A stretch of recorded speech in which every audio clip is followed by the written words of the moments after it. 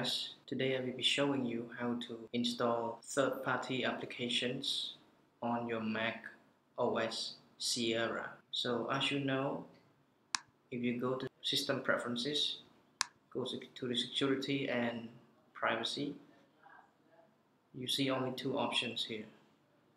Allow apps downloaded from App Store and identify developers, which means if you want to install any apps that you have downloaded from the internet, it may allow you to install, but you cannot open it. Let me show you what I just said.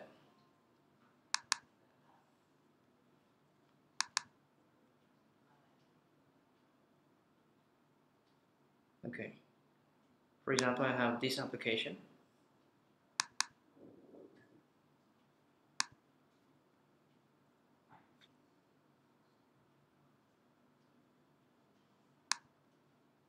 So I drag it and drop in the application folder.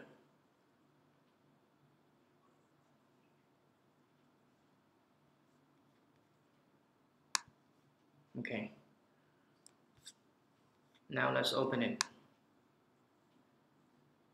You see, this is what happened. They say AppTrends is damaged and can't be opened. You should move it to the trash. This is what happened. They don't allow you to, Apple does not allow you to install third-party application on macOS Sierra. If you go to System Preferences, Security and Privacy, again, usually when you try to open a third-party application after you install, they may have another option here. They say anywhere, but you don't see it here, so you cannot open it. But there is a very simple way that you can install third-party application on the Mac. What you have to do is you have to go to Terminal and you have to type in some codes. It's very simple and quick. The code is like this.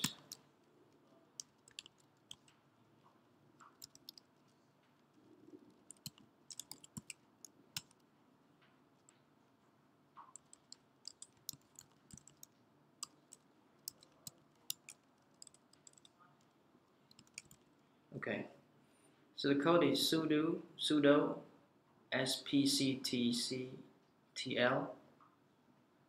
and then dash master dash disable. You click enter and now they ask you to type in the password. Okay, now you have to type in the password.